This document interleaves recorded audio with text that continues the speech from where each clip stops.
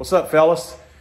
So this is my attic right here that we're about to go into, because it's still a little chilly here in Louisiana. Like at night, it'll still get down into the high 40s. Well, last night it got pretty chilly in the house, and I kicked the heat on because my kids were, well, my son doesn't talk, but my daughter and my wife were complaining that they were cold. And they said, can you kick the heat on just to knock the chill out?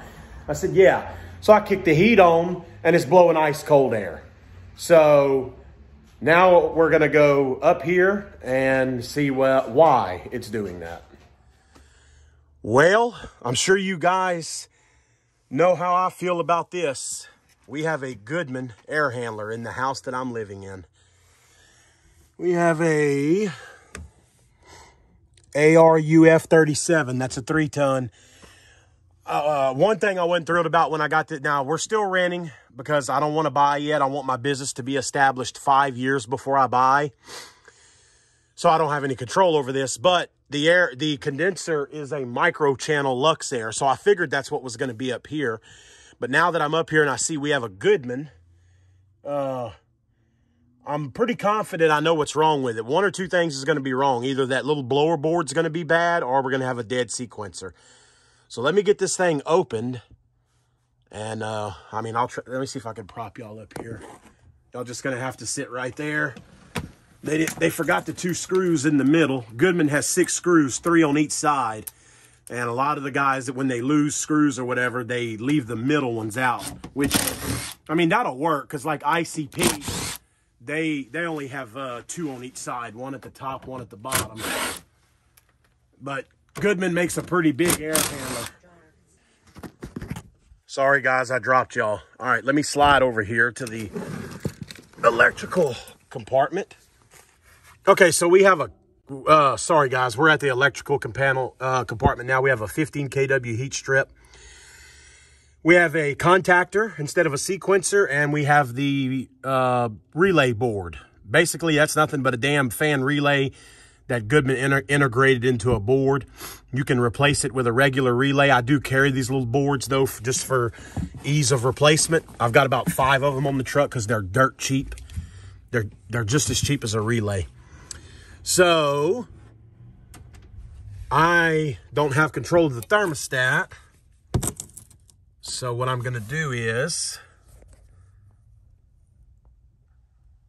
I'm going to jump this out. I'm going to twist. Yep, they got it right. Or I'm going to put a jumper across red and white. Grab the jumper.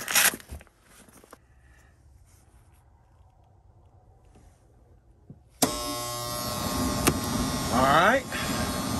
Oh, we have 2 contactors, y'all. I didn't see that top one, and it's making a loud noise.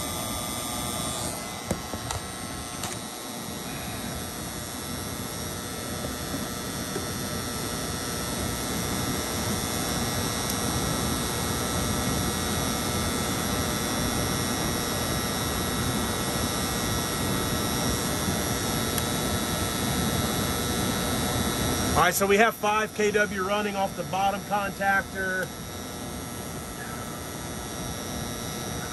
This is 10 kW. So we have 10 kW running. But I bet you right here, we don't have 15. And we do. I'm thinking, I don't know, man. This is weird because we sure in the hell didn't have no heat when I kicked that thing on last night. So this is weird. I've got all 15 kW working. Let me see. Yep, it's that top contactor buzzing. That's 5. That's 10. Well, let's go to this one. That comes off the bottom contactor. It's working. And this one comes off the bottom contactor, and it's working. So all 15 kW is working. But I think I'm going to go ahead and change out that top contactor just to be safe. Because comes out of here. Okay, so this contactor gets its voltage first. is what it looks like. That's where it gets the hot, and then it grabs the common from the top contactor.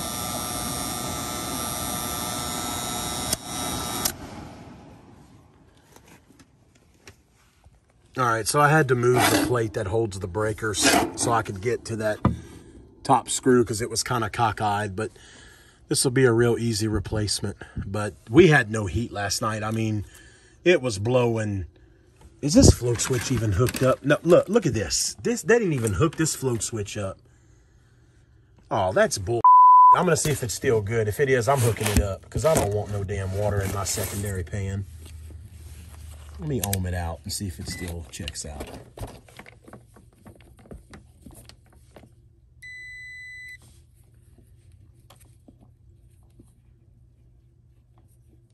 Yep, it works. So now what I'm going to do is I'm going to twist it around my meter leads, the wires, and then I'm going to lift the float switch. You'll see that? Should kill the meter. Yep. See that?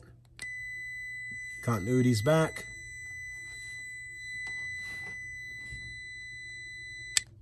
Continuity's gone. It's back. So the float switch works. So it's getting hooked up. All right, so basically what we're going to do is we are going to unhook the pan switch from there and the other part of the pan switch from red, and we're going to tie one of the red pan switch wires into one of the black SS2 wires, and this is wiring them in series to where only one has to trip. And then we'll tie the other black, which it doesn't matter whether you go here or here, it doesn't matter. We're just going to go here with it to the red thermostat wire coming from the thermostat.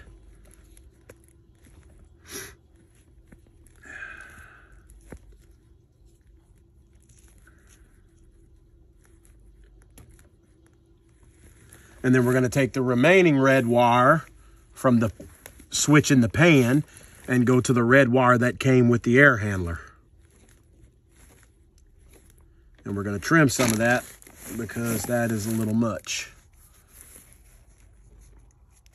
There we go. Now I got to get a wire nut for that. Oh, looks like actually I need 2 wire nuts. That one's no good. All right, let me grab the contactor. All right, so we got the new contactor in. I had to put a new terminal, spade, stay-con, whatever you want to call it right here because the other one was broken. Everything's wired back up. I got this thing. I got to put 2 more screws in it real quick, and then I'll be done with that.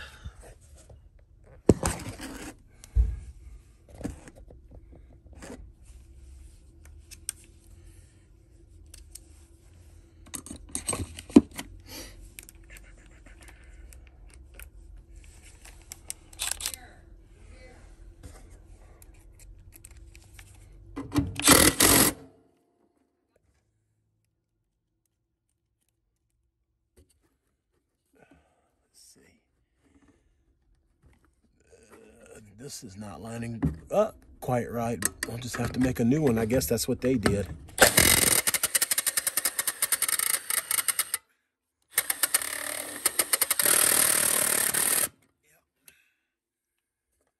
Pretty positive that's what they did. All right, so we got the contactor replaced. We'll grab 2 baby blue wire nuts. One for the heat, for the white wire, and one for the, or is it just one that I need?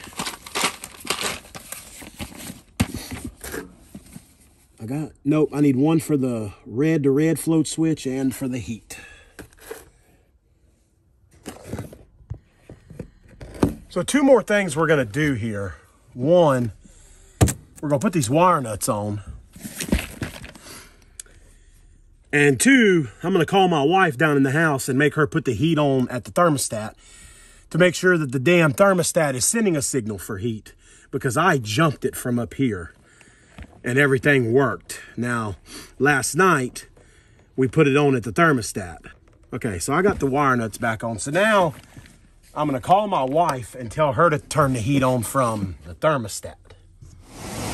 All right, well, it's a good thing I came up here, because that Stacon was broken and that contactor was really making a hell of a racket.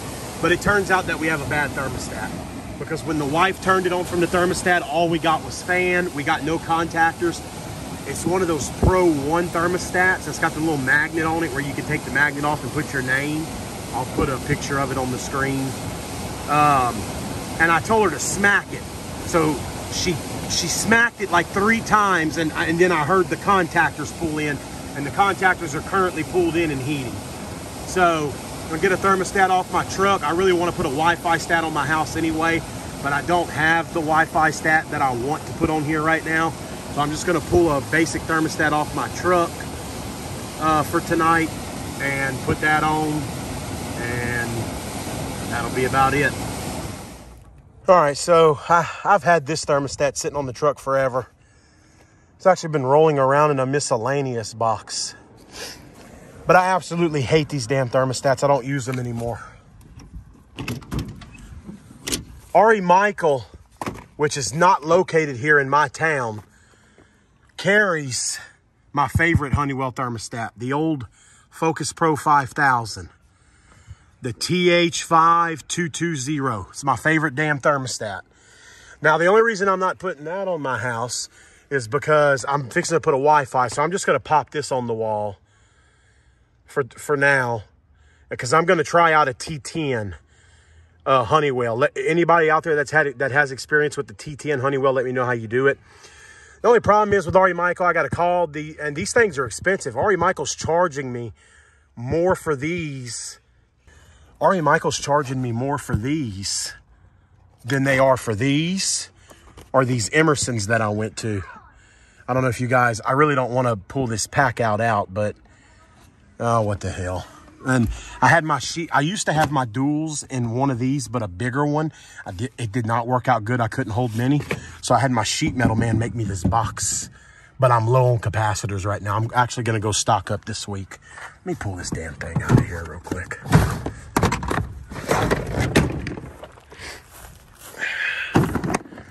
Okay, so in here, so here we go. There, and I know some of you guys have been asking for a truck tour, and I'll get there, but here's a sample. Okay, this is my favorite thermostat by Honeywell. When Honeywell got rid of this thermostat, I was very upset. The reason I like this thermostat is just because it's reliable, and it's a 2 heat, 1 cool. So I can do a straight cool system with this, or program it for heat pump with emergency heat. This is not just a 1 heat, 1 cool. So you can hook a heat pump up to a 1 heat, 1 cool, but without the emergency heat. But with this thermostat, I can do it all. A regular straight cool system, or I can do a heat pump with emergency heat, and I like the way they look, and they're just a reliable thermostat.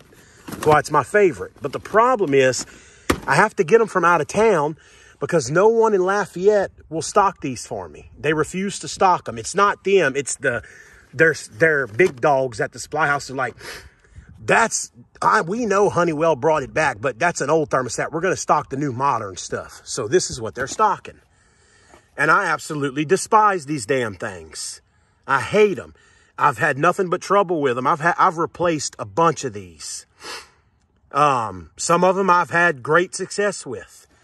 So I have a couple of these right now, but they're hard to get because I got to get them from out of town. I just need to order a case when I get busy, and I'm going to do that. So I have these that I really like. This is the Emerson 80 series non-programmable 1 heat, 1 cool, because that's mostly what we have here is 1 heat, 1 cool. We don't have very many heat pumps here at all.